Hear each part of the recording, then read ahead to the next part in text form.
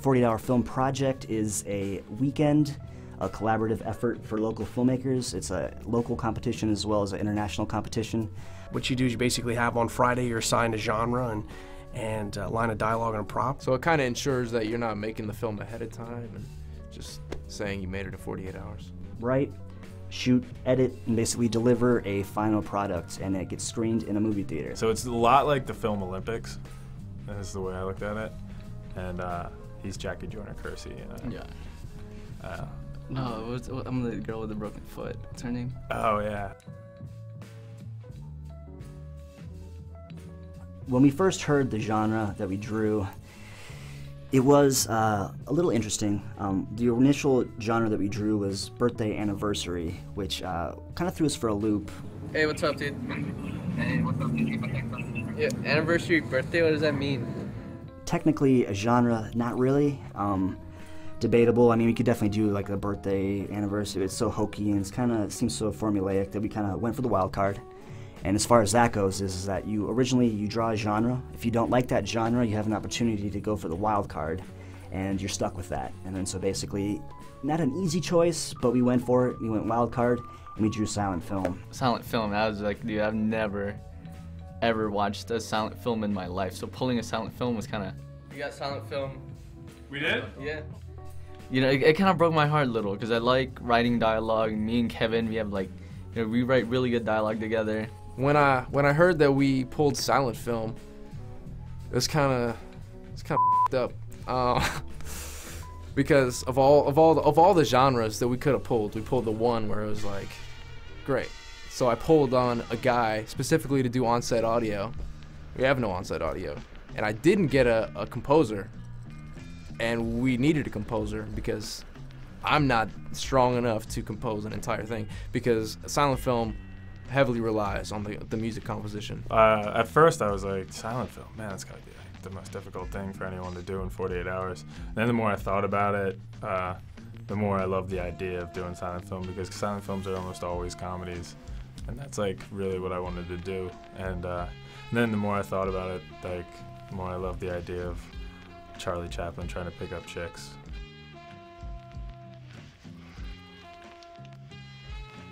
The character is Vanessa or Victor, black musician. I don't know if that's like a full name or they could. Is that an occupation? Yeah. Black musician? What? Huh? What is black musician? It might be their last name. Is it Victor Vanessa Black? Oh, okay. The way he says it was funny because he's character Vanessa or Victor Black. He's a musician.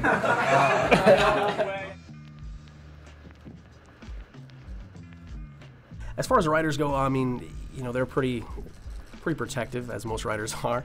The producer of this film brought in a surprise writer who the other writers I don't think knew about.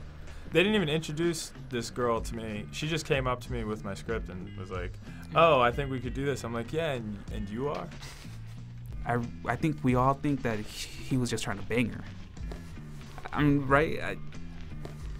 That's what I feel like it was. We casted one guy as the lead, and then about halfway through the morning, you know, as we're getting all set up and everything, Eugene comes to me, he's like, yeah, this isn't gonna work. And I was framing the shot with one of our actors, and I guess she's like 5, I think she's about 5'4", 5'5", and then Logan comes in at 6'3", so like it was like an over-the-shoulder shot behind the girl, and with Logan coming in, and all I could see was like his Adam's apple and like everything in the bottom, and I was just like, wow. Like I pulled Dean to the side, I'm like, this dude is way too tall. It was Saturday morning to afternoon-ish. You tend to lose track of what time it is. But I saw Dean and Eugene talking in the parking lot, and it looked like they were talking about something that really mattered. At the end of the day, on set, and we found out the day of was a little too tall, and by a little too tall, I mean way too tall. Framing was kind of, as soon as we framed that first shot, you know, Eugene came up to me and he was like, dude, I'm like, I looked at him, yeah, we kind of made the choice. Yeah, so I have to take the guy aside and tell him we're switching out roles. Like, okay, you're no longer gonna be the lead now. Now you're gonna be some like secondary character that gets like 2 seconds of screen time, just so you know. When I found out that Logan wasn't gonna be the main guy, I felt bad for him because he was just crushed. And my girlfriend was a makeup artist at the time, and she kept telling me, "Oh, he's a nice guy. I think like I'm gonna do makeup for him on one of his shoots." And when I found out of the news, I just saw him sitting there listening to his iPod, trying not to look sad. Man, I just remember like looking at I just remember I couldn't look at Logan, just how brokenhearted that man was. It's not an easy choice to make by any means, and just you could tell physically that when he was sitting there getting prepared for the role, and then when he found out, like when he was sitting in the corner with his headphones on, it was a tough call. It actually worked out a little bit better. Spencer filled the costume out a little bit more. Logan was a little too skinny for it, so it was easier to get the front of the jacket to look like it was too small for him, because it was very tight on Spencer already. So just a matter of sewing up the back a little bit and bringing out the flare at the bottom of the jacket actually worked out better. So I think the costume actually looked better on Spencer than it did on Logan. I think he did the part great. He had much better facial expressions than Logan did. I'm not saying Logan's a bad actor, just so.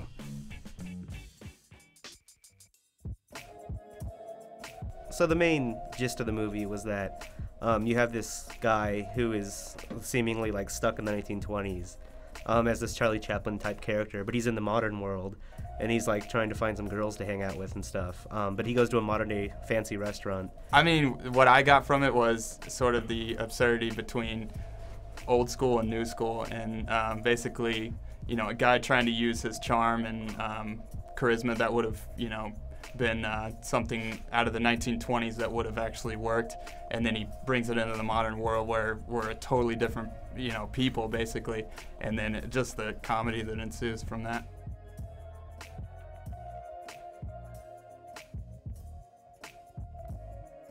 Sound team, very passionate bunch. Colton, Ribas, very serious cat. The sound team that I put together consisted of Grover and Norell, both who I knew from school. Grover was supposed to be on set audio, which we didn't need. Norell I brought on late for piano composition. Norell. Colton. He's very picky. He's a picky guy. He knows what he wants to do. He does things a specific way, in his own way. But like, he just kept saying that we're not gonna finish. He's like, I'm just gonna quit right now and we're done. We're not even gonna finish this. Here there's a little bit of little friction going on back in the audio room between Colton and Norell. We kind of clashed a little bit. She's got an attitude problem, Pressure builds up right at the end when you only have an hour left and you still have half the film left to score.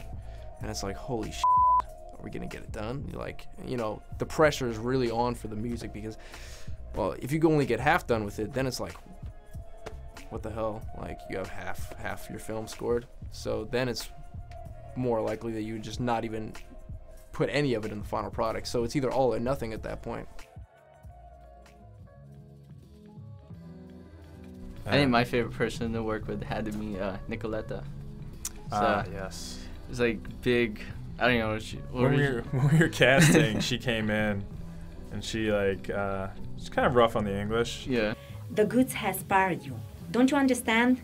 She spoke like 7 other languages. I don't know, like fluently. Yeah. Her English was the worst, but her Japanese was excellent. Mm-hmm. いらっしゃいませ。私の名前はニコルです。はじめまして。よろしくお願いします。 So we're like, yeah, we can't use her. And she was huge. She was like 6 foot. Like she was a big girl, and she wore huge heels and very tight clothes and a lot of makeup. Once we got silent film, the language barrier was pretty much out the window. So, and we actually wrote a character with her in mind, and I thought she did a great job. She's hot. She's kind of hot in like some angles. Did somebody ask you that?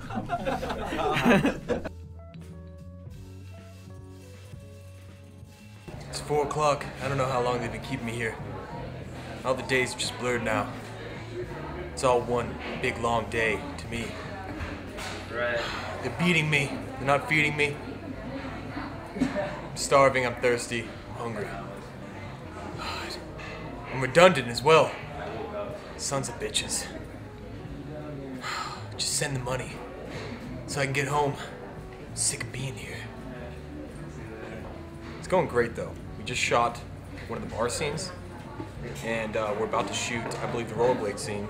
So I might be dead after this, but hopefully not. Hopefully we can keep shooting, and I'm not dead. And you are beautiful, Zach. Can I just tell you that? I want you now.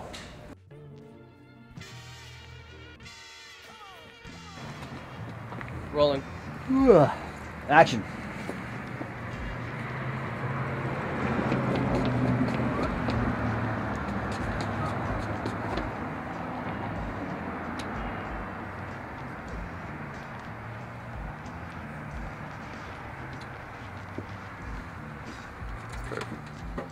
That's it right there, man. It's a wrap. Good. It's a wrap. Chap on Chap that ass. Okay, so now I'm gonna give a. Hold on, let me just, You want to do this too, Dean? Alright, so You wanna do a- we're doing the real thing tomorrow, right? Yeah, right. You want to do a wrap-up You have date? to look right in here. Yeah. I don't get help shit. That's it, sir. I'll do one. I'll do one right now. No, I'm a writer, the DP, and an editor. You're not gonna give me a FaceTime? No, I won't go to the screen like this. Alright, so I guess we just, well, not I guess, but we just wrapped up the final shot of, Oh wait, is that my jacket? I don't even know what the f this movie's called yet. I vote What's the title? Chap that ass. Chap that ass. But I guess like it was a very heavy favorite earlier during the day, and then like kind of died down after everyone started getting tired and coming to their senses, I guess, with the name. Anyways, Literally done don't talk. with all the Trying to get a shooting. Now we're gonna go into the editing. What time is it? 1:30. My freaking phone's dead. Okay. 1:30, Sunday morning. What time is it? Edwin, as far as we know, has like a rough final final cut. edit, and then he just raps. Beautiful takes. I'm feeling great. So Behind the scenes rap. we entered the first year as its first time in Las Vegas, which was 7 years ago. And from then, we kind of got put together. We were all in college at the time, Art Institute of Las Vegas, and kind of got put together randomly with a group of different students. They kind of drew numbers and separated us into teams. I met Eugene, and I was so desperately wanting to get into it, so I told him I knew sound, which I didn't know about sound, because that's how bad I wanted to get into it. And coincidentally enough, we made a few last-minute changes, but from that original core group to 7 years later today, pretty much that was the origin of the Ruse, and we've been working together since. After 7 years of doing this, it just keeps getting better, and I've never been so much prouder of my team and of the Ruse Films and of the people I work with. Like, everyone that does this with me is my friend. We just finished our 7th year. Grew a lot. From the original team, we probably about have 4 or 5, maybe 3 or 4 original people from the early days, core team. And then since then, we've made a lot of good acquisitions, adding on to the team, and since then. And one reoccurring factor that makes itself more apparent each and every year is that really is a team affair. It's all about working together, finding a great group of people that could kind of just collaborate and just get shit done in 48 hours. And it's just this bond that we have that you can't get from anywhere else. They're like brothers. And as far as the evolution of us, the Ruse Film goes, I think we've come a long, long ways. For me, it's humbling to be working with so many talented people and to have them trust me with like such a responsibility, and to see the final product and be like blown away by how everybody does their job, and you can trust everybody to do their job. Hey, tell me, what? Are we in? Shut the f up.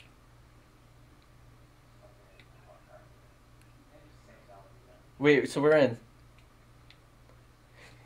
We're in? Yo, dude, you need to call people when it hits 7:30. What the f? I like texting Raheem and shit. Last second is always. Like, we're like texting Raheem and shit. Hell yeah.